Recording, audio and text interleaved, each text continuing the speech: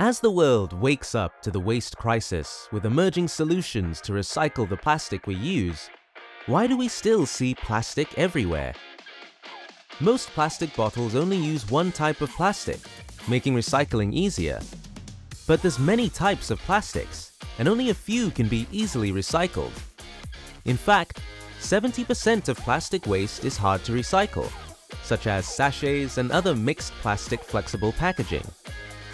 And in Asia, plastic consumption is on a rapid rise, with the appeal of smaller, convenient, single-use handheld items like shampoo and detergent. We must take action to prevent these everyday items from ending up in the environment, clogging waterways and causing flooding, disease, unleashing poisonous toxins, and polluting our ocean. The Incubation Network presents its second annual Global Innovation Challenge, The Future of Flexibles, looking for people like you with innovative solutions that will not only recycle flexible plastics across Asia, but also rethink flexible packaging materials, products within packaging, and business models.